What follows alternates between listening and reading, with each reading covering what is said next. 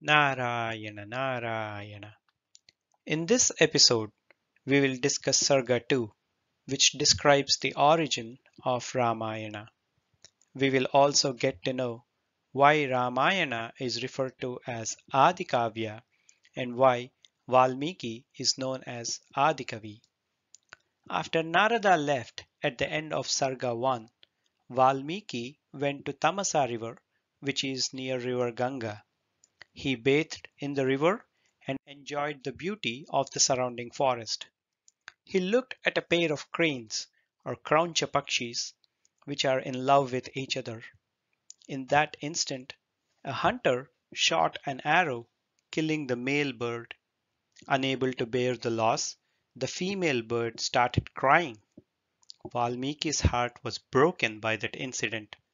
Looking at the agony of the female crane, he uttered the following words. Ma nishada pratishtam tva magamah shashwati samah yat krauncha mithunadekam avadi kamamohitam. After uttering these words, Valmiki paused for a moment, thinking about what he just said. He turned to his student Bharadwaja and remarked that the sentences he spoke out loud were grammatically proportionate with equal words in each phrase, and it is very easy to sing. Experts say at this very point of time, Ramayana started taking off in Valmiki's mind. This is considered as a very celebrated stanza in Sanskrit.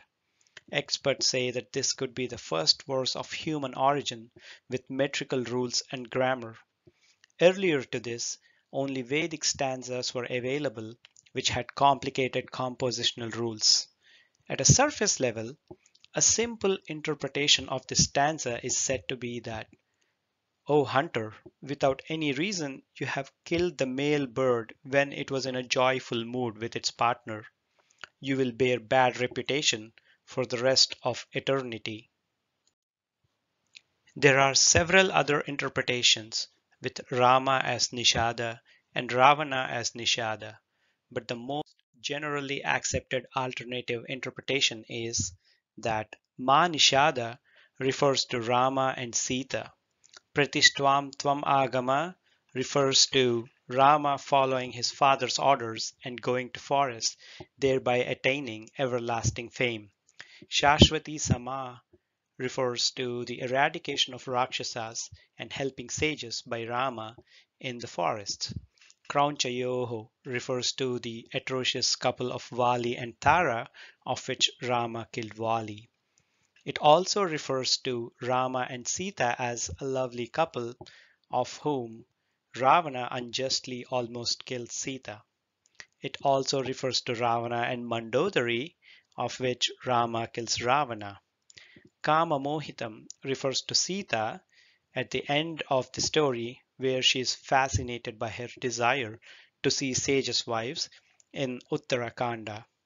Thus, the above verse included the meaning of whole Ramayana, which is in line with general rule of thumb for any kavya, where the entire gist is said to be mentioned at the start. This verse in particular justifies why Ramayana is called Adi Kavya and Valmiki is known as Adi Kavi. Each and every shloka can be divided into 4 parts which can be rhythmically remembered and sung, which is a very new innovation at that point of time.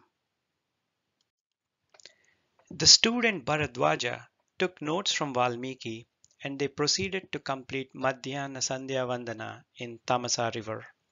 Valmiki and Bharadwaja were lost in their thoughts about this stanza for the rest of the day and eventually reached their ashrama by dusk.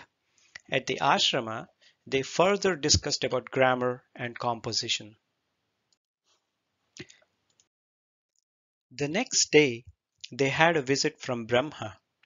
A pleasantly surprised Valmiki received Brahma, offered necessities, and let him settle down at the ashrama comfortably.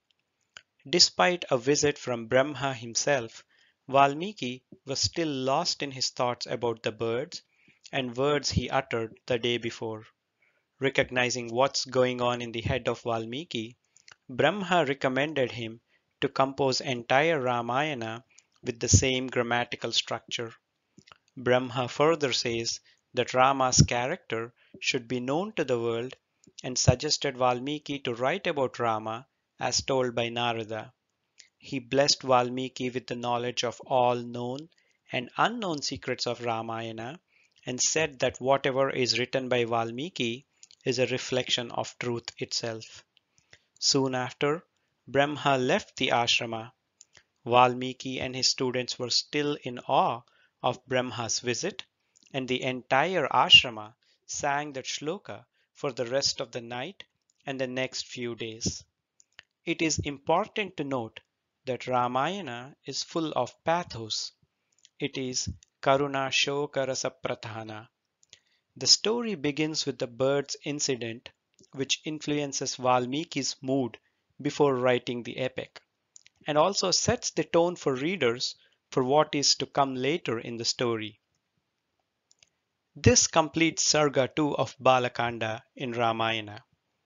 In the next episode, I will share how Valmiki compiled the story of Rama. Until then, Narayana, Narayana. Please like, share, and subscribe for more videos. You can also follow us on Twitter, Facebook, and Co.